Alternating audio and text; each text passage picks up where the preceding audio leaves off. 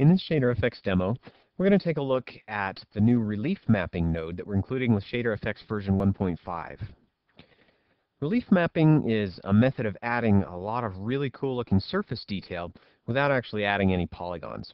So that's what we're going to demonstrate in this demo. So what we've got here in the Max viewport is a single polygon with a really simple shader assigned to it. Right now it just has a cobblestone's diffuse texture. And what we're going to do is look at several different ways of making this polygon look like it has a lot of surface detail. First of all, let's take a look at normal mapping. So here's my shader. I just have a single texture map and a specular color assigned to it. If I want to make it look like it has a lot of surface detail, well, one thing that I can do is use a normal map. So I can just grab the normal of my normal map and wire it into the normal socket on my material. And that starts to make it look like it's got a lot of detail.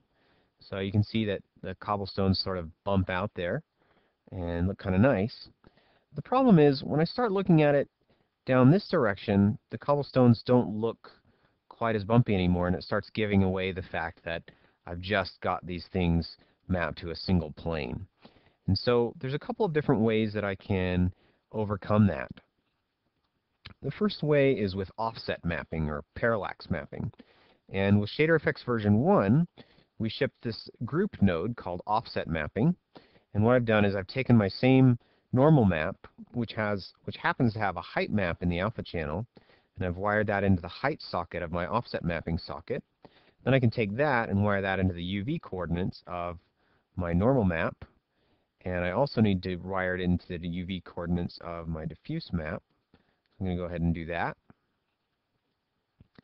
And now what you'll see is that I have a lot more convincing effect because I'm getting that parallax look going on. So my stones look a lot more three-dimensional. And offset mapping is pretty cheap.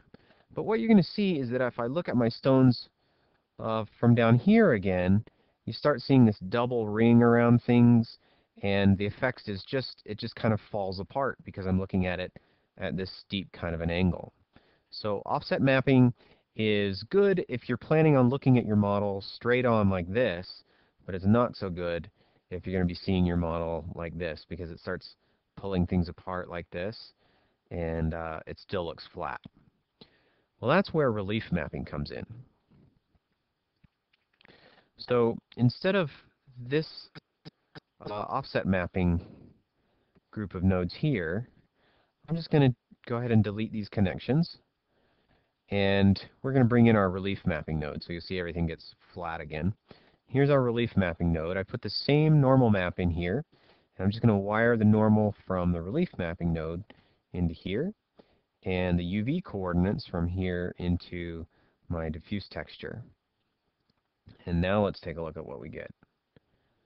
So we've got the same steep angle, but what you can see is that that relief mapping node is just handling that angle really, really well.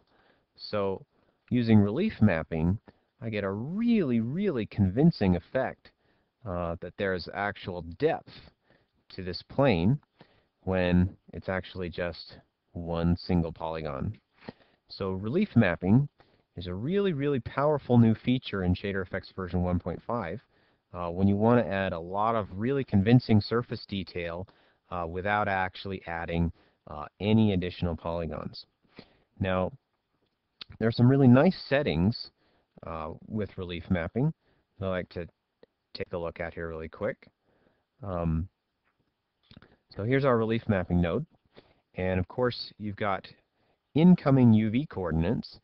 Notice that I'm not using any incoming UV coordinates right now, so it's just using by default, it just uses UV coordinates from map channel 1, but I could wire in any adjusted UV coordinates that I wanted to. And I can also control the depth based on a constant here, and if I don't wire anything into there, it just uses a nice default. But if I wanted to control the depth, I could wire a constant in. So let's take a look at that. We'll just add a constant, and it's going to jump up and look really crazy here for a second because the default constant is 1, and the actual default depth of relief mapping is 0.1. So if I type in 0.1, it'll jump back to where it was before. And if we want these to be a little bit higher, we type 0.2, and now we end up with some really crazy tall looking stones. Or we could go with something a little bit more subtle, 0.5, and we end up with some really realistic looking stones. I mean, it's really hard to tell that these are not actually modeled geometry. Also with relief mapping, we have a couple of different settings for controlling the trade-off between performance and expense. Linear steps and binary steps control how many rays are cast when we're creating this effect. So if we want to cut down the number of instructions, and we know that our wall isn't going to be seen from quite as close up, we can turn linear steps down to something quite a bit cheaper, and our binary steps down something lower as well. And what you'll notice is that starts introducing this banding effect around the stones. So we're trading off that quality for some better performance. But if we're only looking at our shader from back here, or at our object from back here, we could probably get away with that, and it would make our shader a lot cheaper. Normally, though, you'll want to leave these at their defaults, which are pretty good balance between performance and quality. There's also a couple of different relief mapping algorithms here. There's cone mapping and parallax occlusion mapping, which you can choose. Several different methods to achieve the same result of getting really cool looking surface detail without actually adding any polygons. So some really neat ways of adding detail to your model in ShaderFX version 1.5 using our new relief mapping node.